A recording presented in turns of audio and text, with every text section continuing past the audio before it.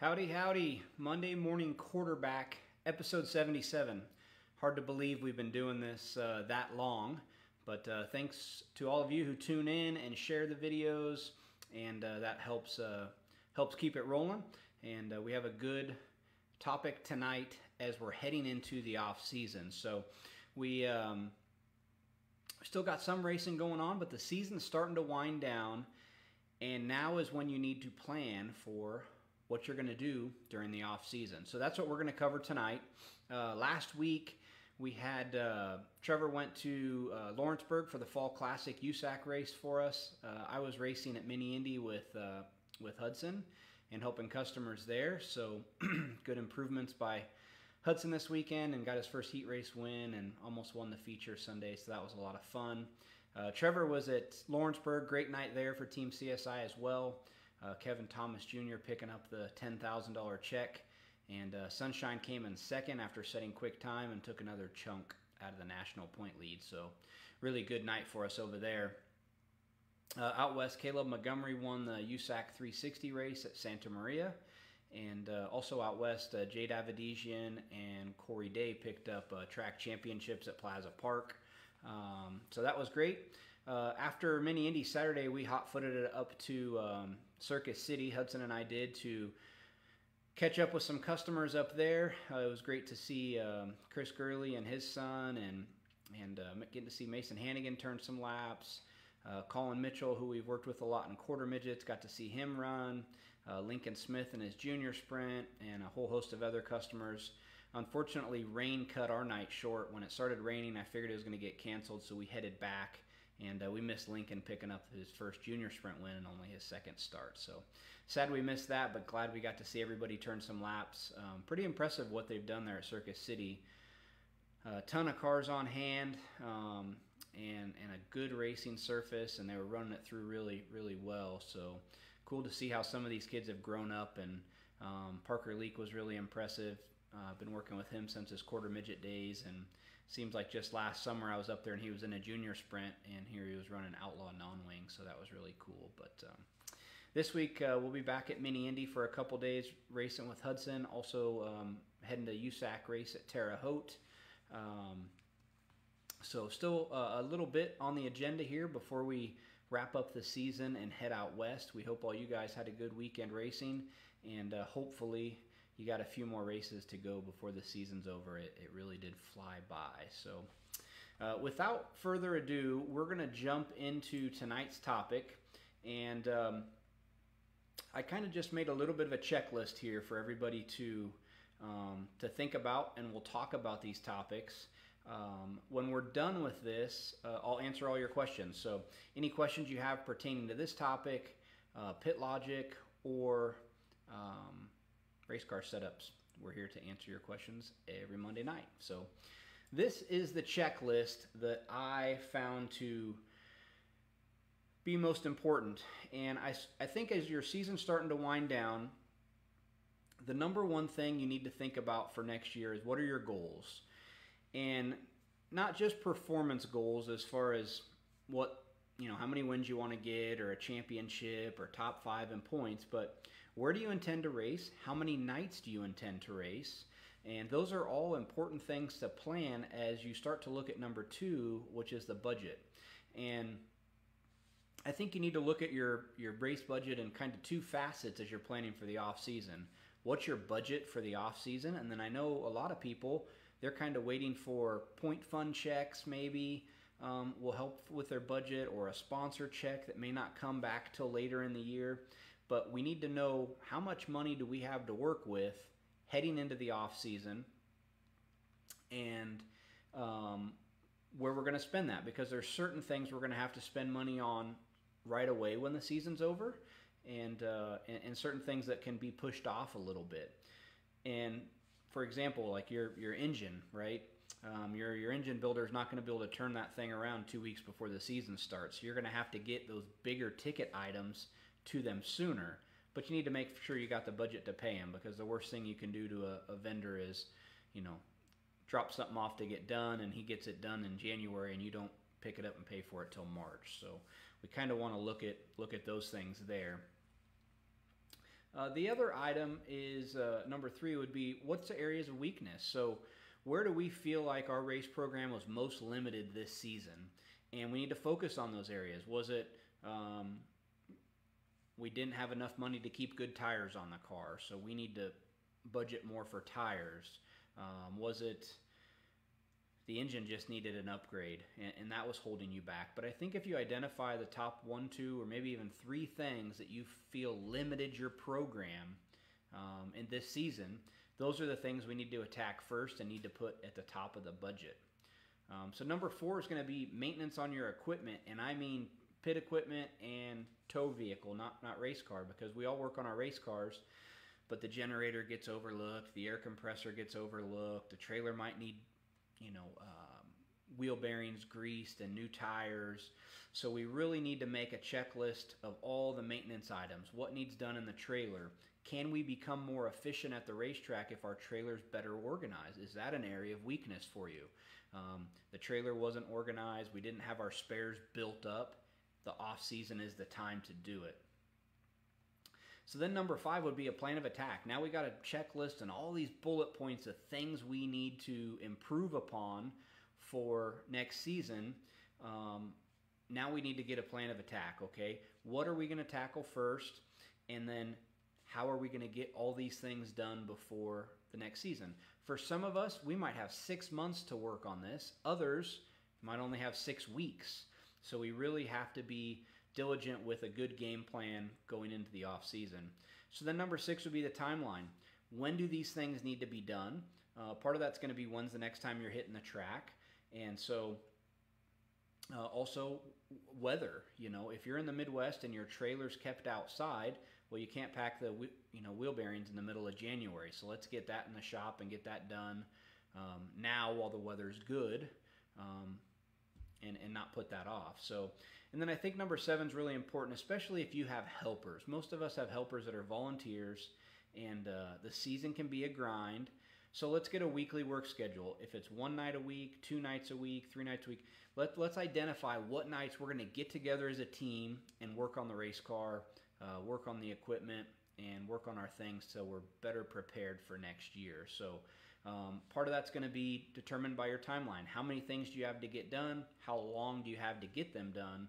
But let's not overwork our help during the off season. If we have a good game plan and we work on everything at 1 or 2 nights a week, and we're really working, we're not just BSing and drinking beer, you can certainly meet all your deadlines, which is number 8. And I think that's important to identify too, is when's the car got to be on the ground? When do you have to have it off to get lettered? If you're getting new decals for next year or paint, is there things that have to come apart and get powder coated? You need to have deadlines of when that stuff has to get done, and always plan worst case scenario. If your graphics guy's normally 2 weeks, plan for 4, so you don't get yourself in a pickle and you miss those early season races.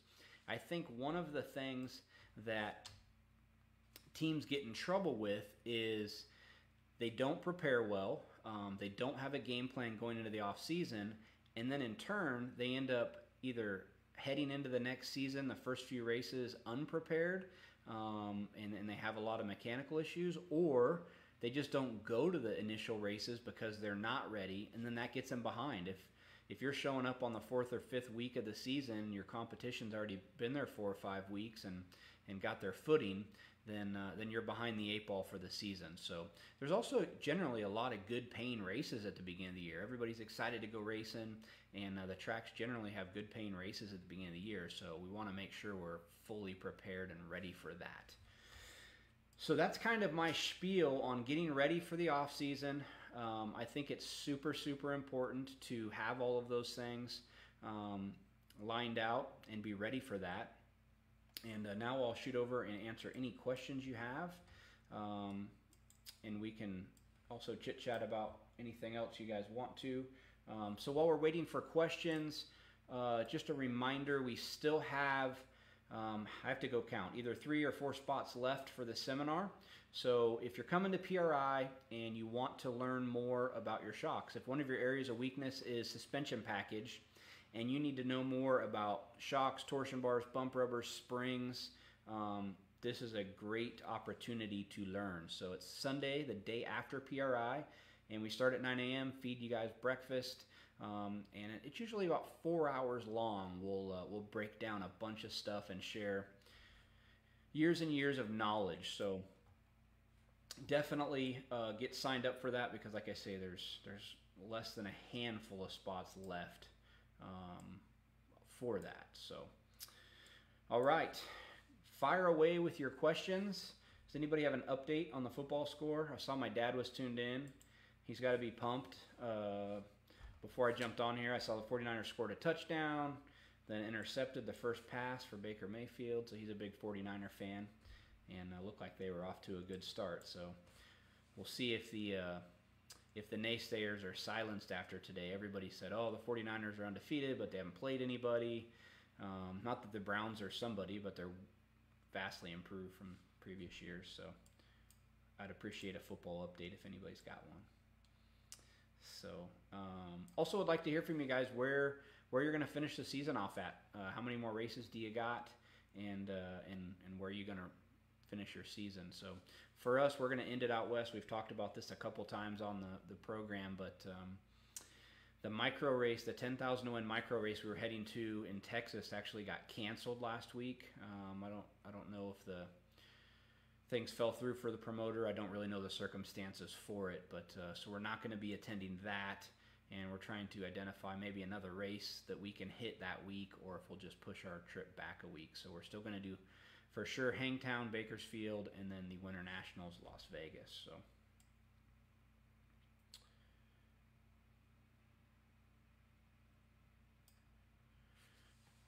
Eric Long's buddies work in the sky cam there. They have strawberry bushes on the roof of the stadium. 14-0 San Francisco, 14-3 San Francisco. So San Francisco's starting off good. Mark Ashcraft, is the Android Pit Logic update coming this week?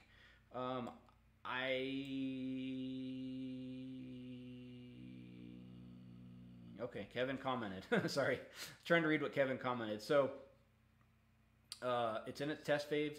Kevin and I actually have a meeting after this to go over a couple things on it, but I'm excited to put it through its paces. The last few weeks, as I've been mounting up more and more quarter midget tires, I'm like, gosh, it'd be nice to have all these in the tire library. And we're going to have, probably this week on our website, we'll have decal packs you can download if you want to use the same alphanumeric system that I'm going to use for the tire library on Pit Logic. So you can just put a little bitty nice clean numerical or alpha sticker inside your wheel to mount your tires and have those sorted. So that's exciting. But yeah, it's coming quick. Yeah, congratulations, Mark. I saw Boston won, and you guys were rolling good. Eric, did you guys go to New Mexico? That's a race I've always wanted to get to. So there's a race called the Balloon Race in New Mexico. And I think it used to be maybe a little bigger than it is now, but a really cool quarter midget race in New Mexico. I think it's in conjunction with like a hot air balloon festival. So maybe that's a race we'll hit someday. But yeah, Pit Logic updates are coming. If not this week or early next, I would say maybe this week. Android typically can happen quicker than iOS just from the approval standpoint. So once we identify that it's good and we've minimized all of the bugs as best as we can, iOS is a little bit slower than Android as far as populating it once we say it's good to go. SEMA time, I can't race in October out of town. Want. Are you going to Vegas? That's after SEMA, the Winter Nationals. Let's not hear an excuse. Let's go to Vegas. Your kids need to race. New Mexico had a good car count. Good, Rick. I'm glad to hear you guys ran good and there was a good car count there in New Mexico. Anybody else have any questions? We certainly want to answer anything that you've got. Chad, what's the best way to store monotube shocks during the off-season, remove the gas or not? It doesn't really matter, honestly. I would typically just leave the gas pressure in them. You're not going to hurt anything by leaving the gas pressure in them, and you're really not going to hurt anything by taking the gas pressure out. The one caution I will have is to keep them in a little bit of climate control. So you don't want to leave them in your trailer if your trailer's outside in cold weather, because the seals will get hard. So, I would say try to keep them, somewhere where it's going to be 50 degrees or warmer is the biggest thing.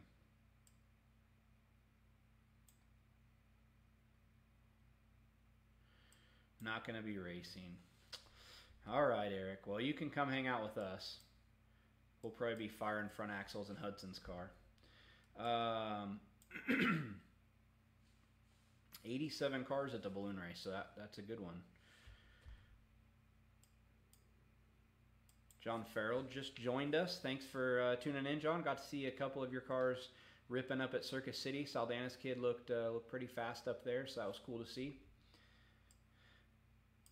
There was a good turnout up there. I didn't count, but I'm going to say there had to be close to 100 micros up there, micros and junior sprints.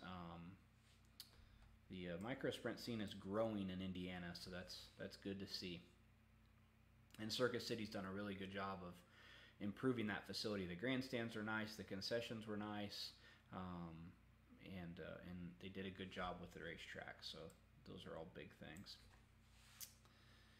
All right, if nobody else has any questions, I'm going to jump off, and Kevin and I are going to get to digging on this Pit Logic update for everybody. I know everyone's as excited about it as I am, and there's just more things coming in the future for it. So we're planning to have a really cool display of it at PRI, and certainly if I'm ever at a racetrack and you are curious about Pit Logic, flag me down. I will gladly show you what it's got going on my phone.